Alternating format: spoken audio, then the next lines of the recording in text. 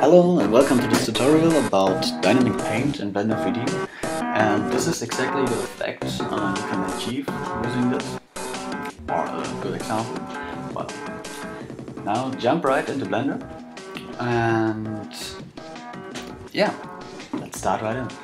First off, I'm gonna delete the default cube and add a plane, and well, I'm just gonna scale it up a bit on the x-axis and apply the sky, and well, the thing I'm gonna do now is rotate it so the fluid part of the paint can drip down later on. And now I'm gonna add a shape. In this case it's an icosphere. You can choose actually pretty much every shape, and this shape is kind of gonna paint on the canvas we just created, and I'm just gonna position it, and yeah. Now I'm gonna set a little keyframe there, and well, I'm gonna just set another one on the other side, so on those ends it's now like adjust this animation. As you can see, it kind of draws on the plane now, but yeah. How do we get this effect that's really actually drawing on this plane? The thing you need to do is go to the physics panel. I have my plane selected right now, and yeah, there's dynamic paint, and if you click on it, you have this small and rather simple menu, and the plane is gonna be the canvas, and yes, a little dot is gonna be the brush. Now let's add a canvas on the plane, and well, I'm not gonna go into detail with these settings right now. Also enable dynamic paint for the dot and add a brush. If you press play now, you won't see anything, and yeah, here you can see it. The dot doesn't actually paint on our plane, and I actually really did this on surface. On purpose, because when I started using dynamic paint I made this mistake fairly often, and I want to make sure you won't miss it.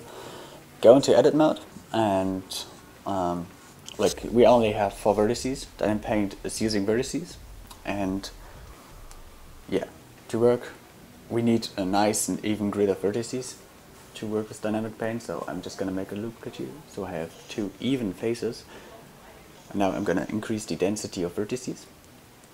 Well, yeah, this is, well, I'm going to increase more. Don't overdose it, because your meshing will go slow, and a slow computer isn't cool.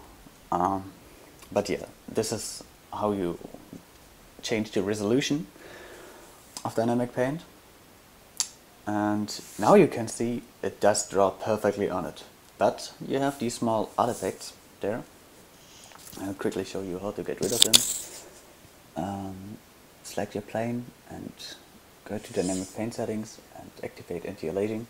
It's not directly gone now, but if you can draw this again, you can see it's got better. If you want to make it even more better, increase the substeps. I'm not gonna do this now because it slows down your computer, but you can do it if you want to, maybe for your final result. However, now I'm gonna explain some really basic settings you can use to have fun. Well, first off, this eraser thing, and I'm gonna explain this to you because if you start using dynamic paint, you might want to use it, and it's pretty fun actually. Well, I'm quickly gonna set up some things so you can see what this eraser does, how to use it. Now you can see this little sphere there is animated like this. I'm gonna add another brush and set it to eraser. Also, you can see quite good now you can use multiple objects on one surface, and yeah. However, now I'm gonna delete the sphere. I don't need it anymore. And well, now to the color. It's pretty much the thing you expect it to be. You can change the color using it. You can also animate it. I did it in the preview video. Here you have other settings. which are mostly important for the physics, because dynamic paint can work with physics. For example, if you want to smear the paint using wind or stuff, everything like this. It is actually really interesting, but self-explanatory. I'm not gonna go into detail, but instead I'm gonna show you now how to do this effect that it's dripping down. Well, we don't care for the, about the output for now, but later. I'm gonna first show you this color thing, the initial color of the whole plane. Like, I'm gonna set it to a light green, and yeah, it just does have now another initial color. Now to the effects. These are important. You have three different ones. First off, the spread effect. It's just gonna spread, and yeah, it's gonna spread. I don't know what to say else. I love this effect. However, now the shrink effect, it's like the mesh is gonna shrink into itself. I'm just gonna make the sphere a bit greater, so you can see it better. You can barely see it actually. I'm gonna make it smaller. Maybe this will help if you don't cross the border. Well, I guess you can see it better now, but not too good. You can see it's like getting bigger on the other sides. Well, if you increase the speed, you will definitely see it. See, there's this really small line. If you hide your speed, you can see it definitely. Well, this one was actually, yeah, it's shrinking together. However, we don't want to shrink. We want to have this drip effect, and use it. And as you can see, instantly, it's yeah, really. How do you say this? Well, it's really even, but you have these physics settings and you can play a lot with them, and this is great. So let's just add in a force field to show off how this works.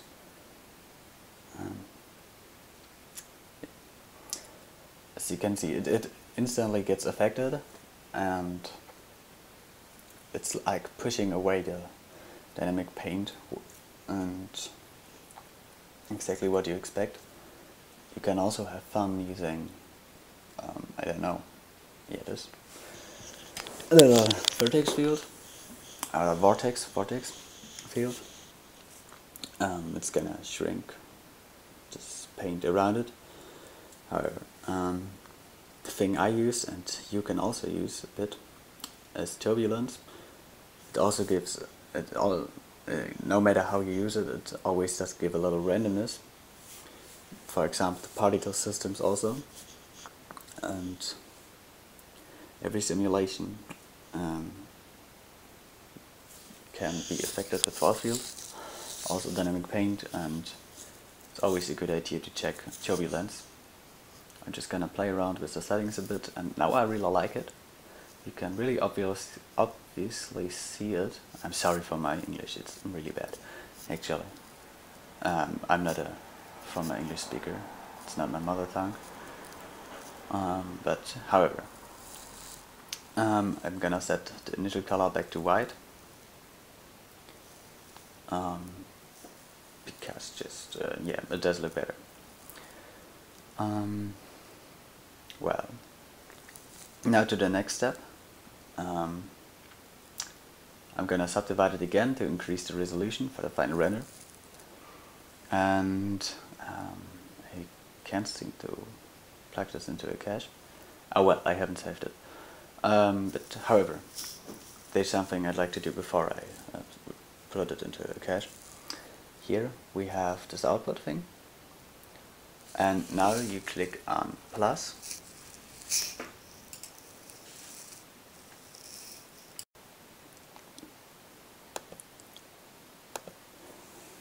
Now Blender has created the vertex color group, or two vertex color groups, and yeah. Now you can see I can't bake this currently, and the reason why I can't bake this is I didn't save it, so let me quickly save it. As you can see, now there's the option available to bake it, and I'm just quickly gonna bake it. Luckily this is going quite fast. Dynamic paint is quite efficient actually. Now we have this animation in cache, and that's awesome. So yeah, now to the next step. First off, I'm gonna position the camera. I'm just quickly gonna do this by clicking Alt A, Alt G, rotating this by 90 degrees and grabbing it backwards until it fits to the screen. Roughly start to adjust the resolution of the camera so it fits the whole screen. But yeah, it does fit now, and I'm just quickly move the lamp in position so our plane is lit, and if we press render now we won't see anything. But yeah, we will see the plane, but it's not textured at all. So yeah, now I'm gonna explain you how to render it out. First off, I'm gonna explain it for the Cycles rendering engine. I've created this little window myself, it's a preset. And yeah, I had to 3D Muse, the UV editor, properties window, and the node editor. And yeah, first off I'm gonna go into shaded window, and I'm gonna delete my lamp. I don't need it anymore. I'm gonna create a new material, use nodes, and because I want it to be shadeless, I'm gonna apply an emission shader. And now you grab an attributes node, and you have a text field, right? And there you have to write in the names of your maps. First off, I'm gonna show you the wet map. It looks like this, and let me just bring up the timeline. And you see it's animated, and it's there for the parts where it's like still wet. Self-explanatory actually. Now I'm just gonna get myself a little HDRI image to show off some reflections in a better way. I guess this is okay.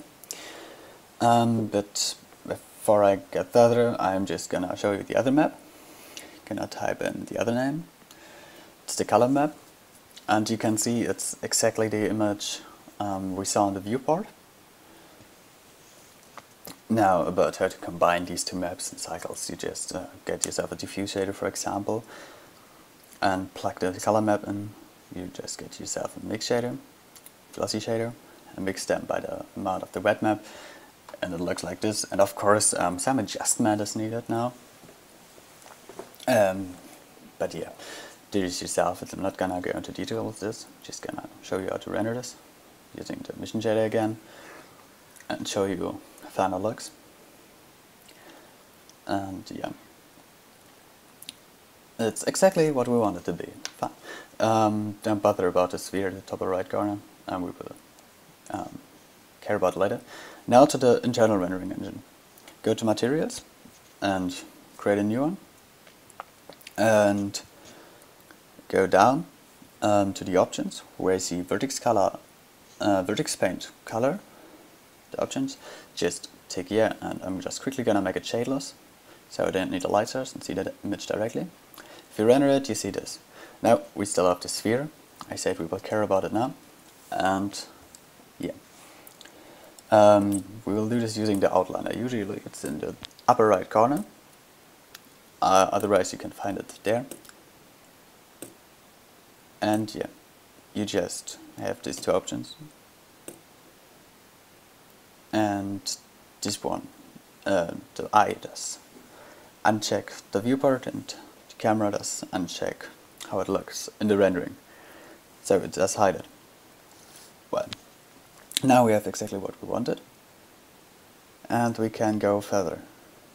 I will just quickly show you the other effect. You also have the Displace Effect. It's useful to carve into something. Oh well, I have to remake it. Carve into the object. Might as well look like this. Really interesting effect, really useful. You have the weight effect. Pretty self-explanatory. You can draw weights on objects using dynamic paint. It will look like this.